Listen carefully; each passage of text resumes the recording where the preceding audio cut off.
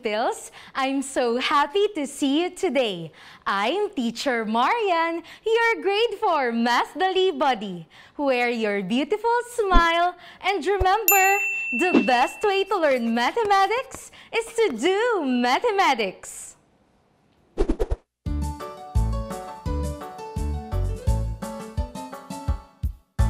Multiplication is repeated addition. Starting with 1, we'll go up to 10. Sing it with us till you can do it by yourself. Come on, let's go! 6 times table. 6 times 1 is 6. 6 times 2 is 12. 6 times 3 is 18. 6 times 4 is 24. 6 times 5 is 30. 6 times 6 is 36. 6 times 7 is 42. 6 times 8 is 48. 6 times 9 is 54. 6 times 10 is 60. 6 times table. Get ready with your pen and paper because today we're going to a Math Dali venture. Let's go to our Math Amazing classroom. Come on, Ana Antonio. Let's go to our Math Amazing classroom and see the progress of our room. Teacher, Tonyo is not sick anymore. He's now able to join us in fixing our Math Amazing classroom. Welcome back, Tonyo. I'm so happy to see you again. What would you like to fix today? Thank you, teacher. Let's start with the cabinet. Good choice, Tonyo. What are we waiting for? Let's start. Welcome, Math Dali buddies.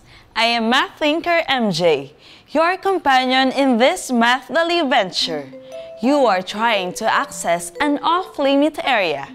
To make this accessible, you have to get ready with your pen and paper because it's drill time.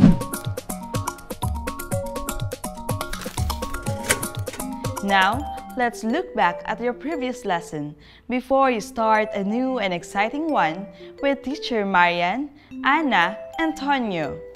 Are you ready? Aba, syempre po! Set A.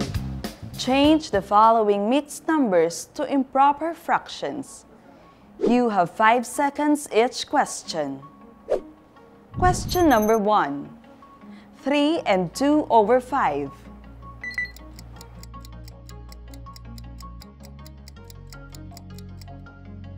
If your answer is 17 over 5, math amazing. Question number 2. 4 and 1 over 6.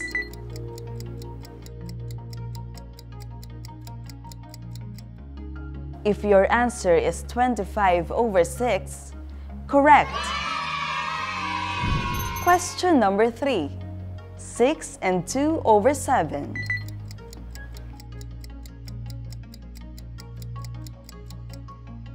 If your answer is 44 over 7, math terrific. Set B. Change the following improper fractions to mixed numbers. You have 5 seconds each question. Question number 1. 9 over 2.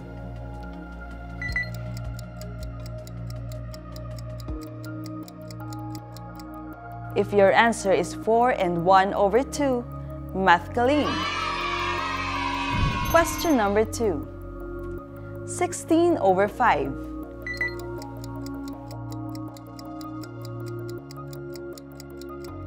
If your answer is 3 and 1 over 5, math husay. Question number 3. 24 over 7.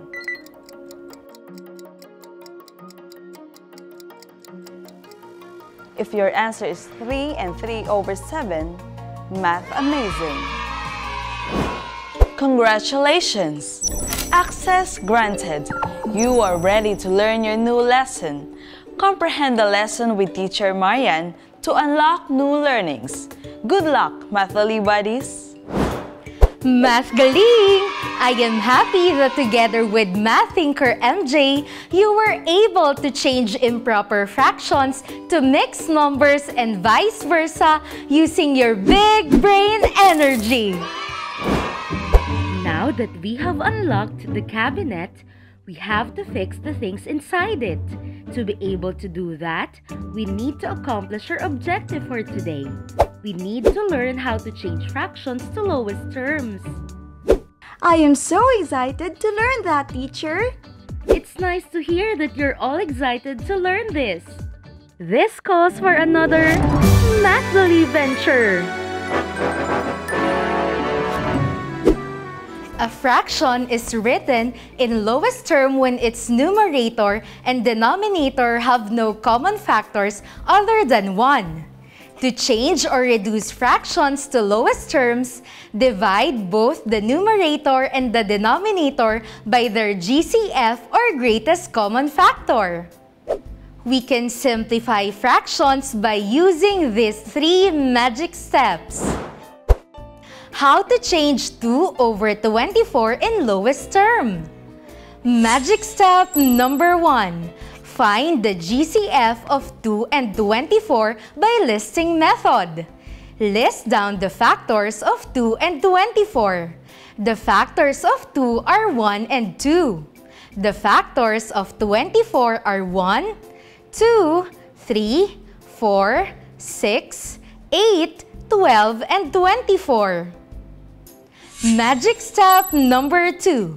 Look for the greatest common factor of 2 and 24.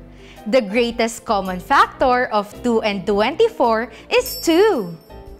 Magic step number 3. Divide both numerator and denominator by the greatest common factor. Since the greatest common factor of 2 and 24 is 2, divide both the numerator and denominator by 2. 2 divided by 2 is equal to 1. 24 divided by 2 is equal to 12.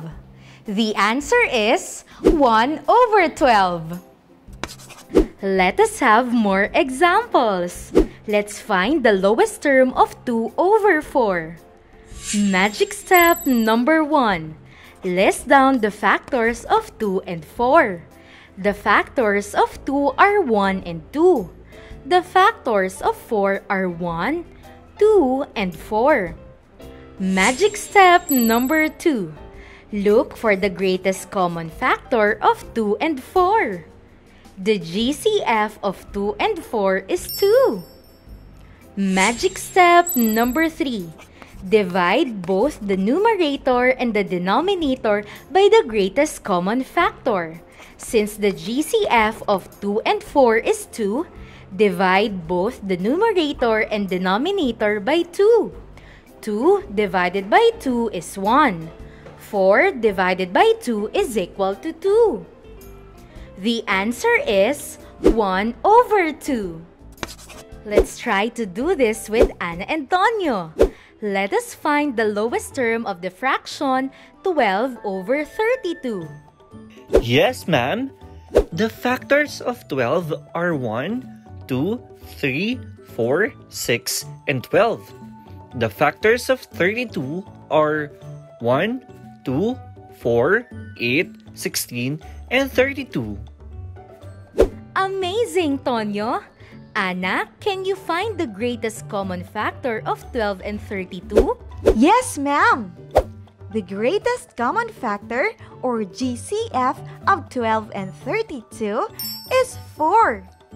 Now, let us divide both the numerator and denominator by 4.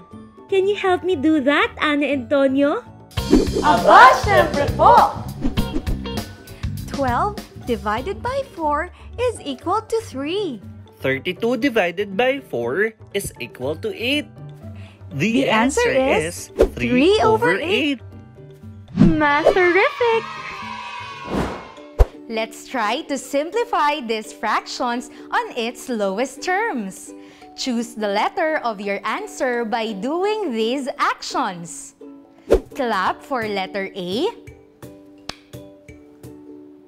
Snap for letter B. And thumbs up for letter C. I will give you 5 seconds to answer. Ready, Math Dali buddies? Aba, syempre po! Number 1. What is the lowest term of 10 over 16? A. 5 over 8, B. 3 over 9, C. 4 over 11.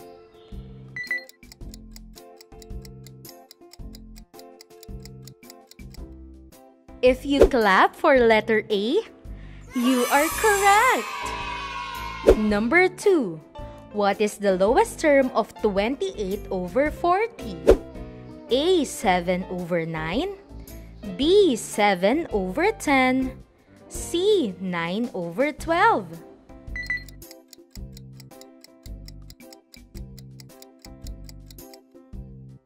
If you snap, you got it right!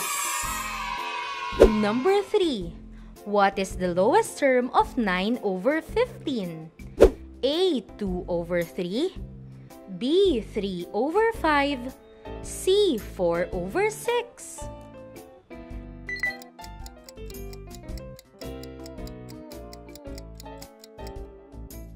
If you snap for letter B, you're mas galing!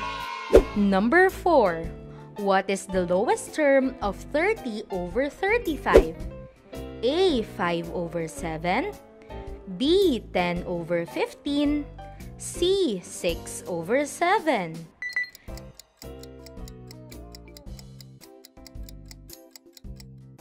If you do the thumbs up for letter C, you are correct! Number 5. What is the lowest term of 25 over 60? A. 5 over 12, B. 5 over 14, C. 7 over 13.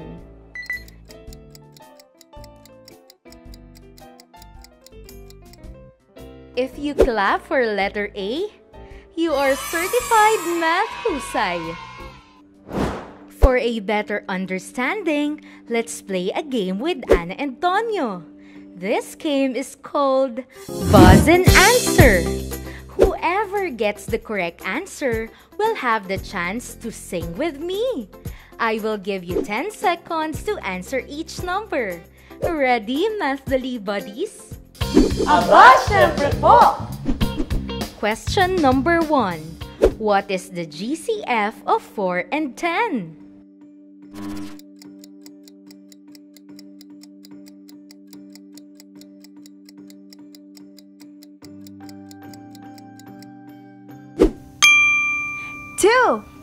Math galing!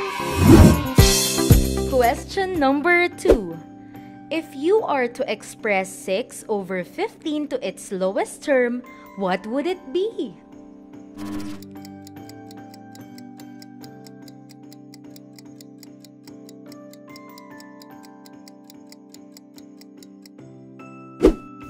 Two over 5.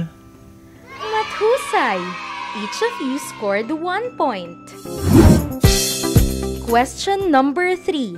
What is the greatest common number that can be divided to the numerator and denominator of 6 over 12?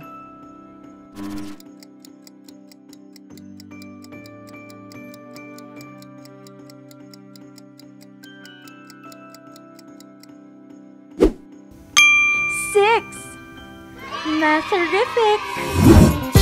Question number 4. What is the lowest term of 14 over 21?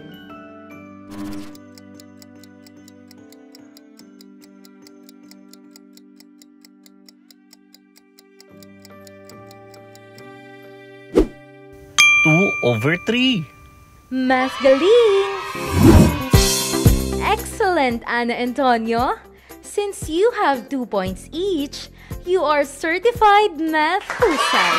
You are given a chance to sing with me.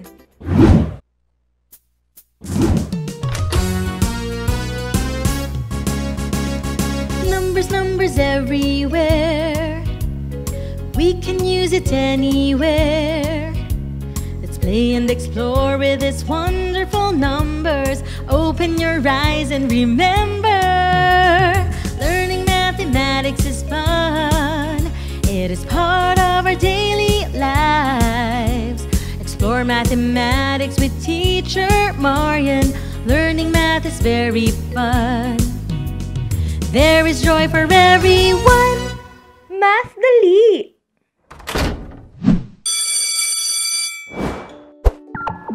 Congratulations! You have unlocked the final test for the day. Before proceeding to the final test, remember these points. To reduce a fraction to its lowest term, divide both numerator and denominator by their GCF, or the greatest common factor. A fraction is in its lowest terms if the numerator and the denominator have no other common factor except 1. Good luck, Mathly buddies! Teacher, look! The first 2 layers of the cabinet is organized. We only have to do the final test to organize its final and third layer. For our final test, we need to solve for the lowest terms of these fractions. What is the lowest term of 25 over 45? If your answer is 5 over 9, you got it right! Can you show the solution, Anna? The factors of 25 are 1, 5, and 25. The factors of 45 are 1, 3, 5, 9, 15, and 45. The greatest common factor of 25 and 45 is 5. 25 divided by 5 is equal to 5. 45 divided by 5 is equal to 9. Therefore, the answer is 5 over 9. What is the lowest term of 16 over 80? If your answer is 1 over 5, mas galing! Can you show the solution, Tonyo? The factors of 16 are 1, 2, 4, 8, and 16. The factors of 80 are 1, 2, 4, 5, 8, 10, 16, 20, 40, 80. The greatest common factor of 16 and 80 is 16. 16 divided by 16 is equal to 1. 80 divided by 16 is equal to 5. Therefore, the answer is 1 over 5. What is the lowest term of 14 over 42? If your answer is 1 over 3, mathusay! Can you show the solution, Anna? The factors of 14 are 1, 2, 7, and 14. The factors of 42 are 1, 2, 3, 6, 7, 14, 21, and 42. The greatest common factor of 14 and 42 is 14. 14 divided by 14 is equal to 1. 42 divided by 14 is equal to 3. Therefore, the answer is 1 over 3. What is the lowest term of 54 over 60? If your answer is 9 over 10, you're mathalino. Can you show the solution, Tonyo? The factors of 54 are 1, 2, 3, 6, 9, 18, 27, and 54. The factors of 60 are 1, 2, 3, 4, 5, 6, 10, 12, 15, 20, 30, and 60. The greatest common factor of 54 and 60 is 6. 54 divided by 6 is equal to 9. 60 divided by 6 is equal to 10. Therefore, the answer is 9/10. What is the lowest term of 81/135? If your answer is 3/5, you're mathalino. Can you show the solution, Anna?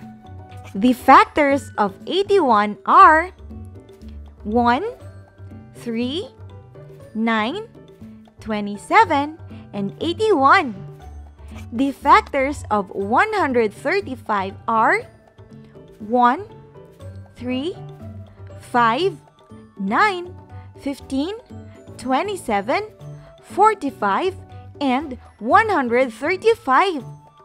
The greatest common factor of 81 and 135 is 27. 81 divided by 27 is equal to 3. 135 divided by 27 is equal to 5.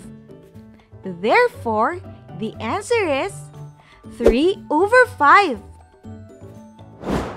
Matherific! You did a magnificent work. The cabinet is now fixed and all yours to use. What a mathly venture!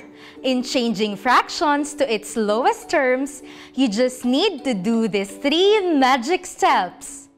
Magic step number 1. Find the GCF of the numerator and the denominator by listing method. Magic step number 2.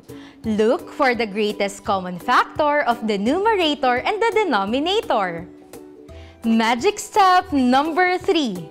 Divide both numerator and denominator by the greatest common factor. Do you want to be our mathly buddy of the day? Come on! Take a picture of yourself with the help of your parents or guardian while watching our math episodes in DepEd TV. Post it on your parents' or guardian's Facebook account and use the hashtag #MathDallyBuddy4 or simply message our Facebook page MathDallyBuddy with your name and school. Keep this in mind, the best way to learn mathematics Is to do mathematics. remember, basta kasama si Teacher Marian At si Math Thinker MJ. ngayong second quarter, kaya yan! That's it for today, Mathly Buddies. See you on our next math exciting and math amazing activities.